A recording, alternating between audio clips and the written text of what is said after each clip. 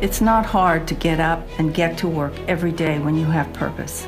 I work every day to ensure that you have a voice to improve our working conditions as well as our quality of life and issues that matter to your community. Because I care and feel a sense of responsibility to you, I want to make sure you succeed. I want to see you happy. I want to see you healthy. So I work day in, day out to bring dignity to your life.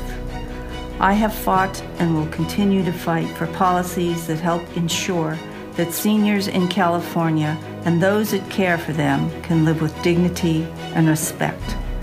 We have risen from the ashes, but aim for the stars because we know what we are worth.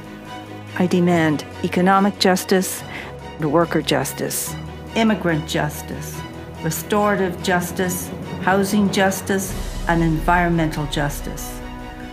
Our justice agenda is not just about resisting in this moment, but providing a hopeful direction toward a just and equitable future for you and your family.